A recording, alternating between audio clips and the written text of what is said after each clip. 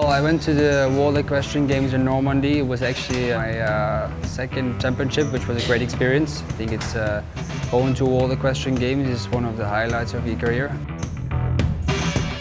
Ultimately, I'd love to be involved more in the country's team. For sure, it's obviously always been a dream of mine to be on the WEG team, be on the Olympic team. And for me, I think the focus right now is getting on a couple more Nations Cup teams, not only in America, but also in Europe, to have the senior Nations Cup teams under your belt for when you're going into the very top championships like WEG, like World Cup.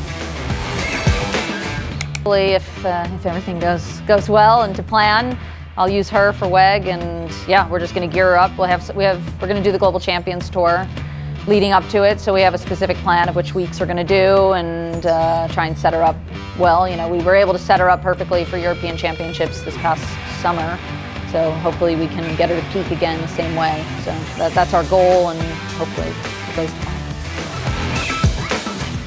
I would love to think that that would be a possibility. I only really have the one horse that I would aim at that right now, and of course it would be something I would love to do one day if it's not this year.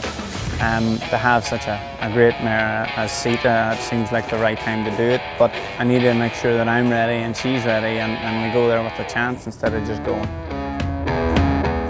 Previously I had two different horses that I went to WEG with, and those were both really nice horses. I mean, I love them. I was very fortunate to have both of them, but I feel like now in Royce and hopefully if Deacon's comes around quickly enough, I have two horses. Well, I think just competing for your country is a important experience, and the camaraderie you have with the other riders, you know, working together as a team.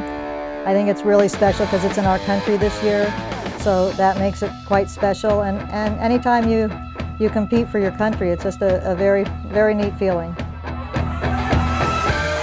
WEG is one of the goals that we have for this year, but of course I'm also 20 and I have about 5 more years under the under 25 category, so we're not trying to rush things, but if we continue the way that we have and we consistently score over 70% in the Grand Prix, then I think we stand a chance to fight for a spot in the team that will represent Spain in WEG later this year.